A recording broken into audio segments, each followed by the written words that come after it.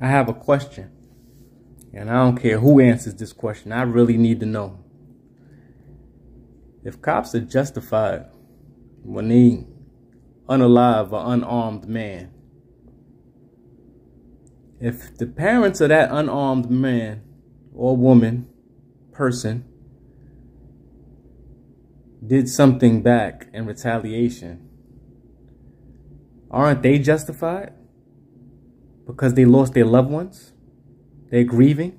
It's just like a man or a woman coming home and finding their spouse in bed, and they get this feeling that overwhelms them, and they do something to harm the person. It's called a crime of passion. So, they get, it's like justified. Right? So if parents like retaliated, aren't they justified?